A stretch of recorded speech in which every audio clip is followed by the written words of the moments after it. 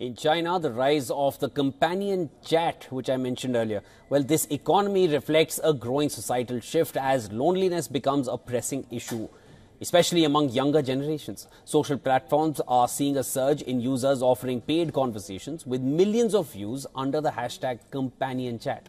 Now, as China's single population increases with 134 million unmarried people aged 20 to 49, the demand for emotional companionship has spiked.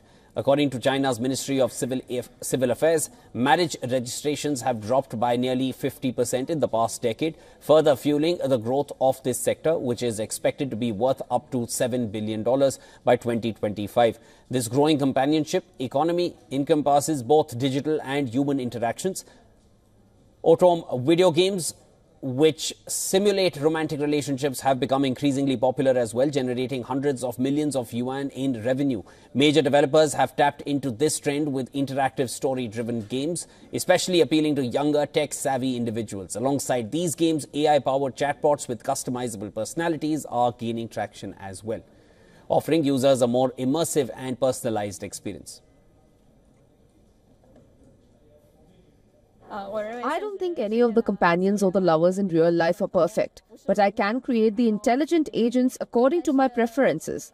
I can define their personalities and experiences and the kind of storyline I can develop with them. So I think they have given me a lot of emotional comfort during my free periods at school. The paid companionship sector also includes individuals offering their services informally. While some clients seek romantic interaction, many are simply looking for someone to talk to. This informal market highlights the increasing commercialization of social relationships and suggests that the companionship economy in China will continue to expand, driven by changing social norms, declining marriage rates, and a growing need for connection.